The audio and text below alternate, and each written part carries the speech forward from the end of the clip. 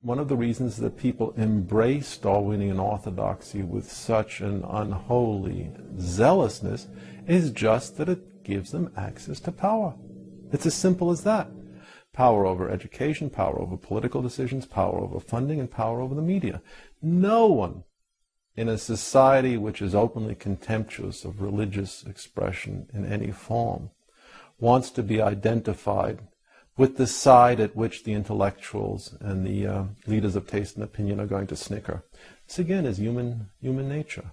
We would not expect a philosopher to be boisterous in his denunciation of Darwinian theory if it could cause people at the faculty club to whisper about him. And that's exactly what we find.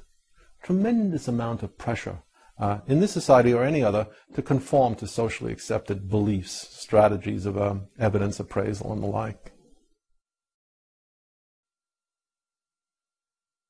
Well, the idea that the scientific enterprise is governed by a majority of opinion, it's not entirely a foolish idea. I mean, we can't get rid of it completely and say that the truth is so unassailable that it can be discovered by one individual, inevitably running against the tide of every other individual. There has to be some consensus and some points of view of science.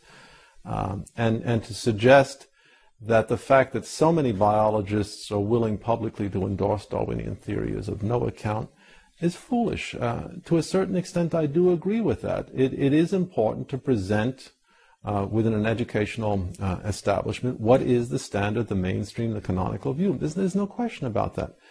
But at the same time, for heaven's sake, let's open up the discussion a little bit and present some countervailing views, at least to the extent of appraising Darwinian theory in the context that realistically portrays it for what it is.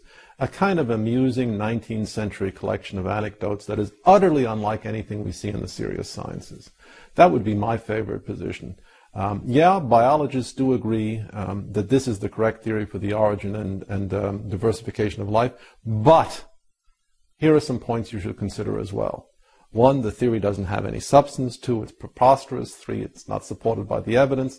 And 4, the fact that the biologists are uniformly in agreement about this issue could as well be explained by some solid Marxist interpretation of their economic interests. That would satisfy me. It's not asking for much, is it?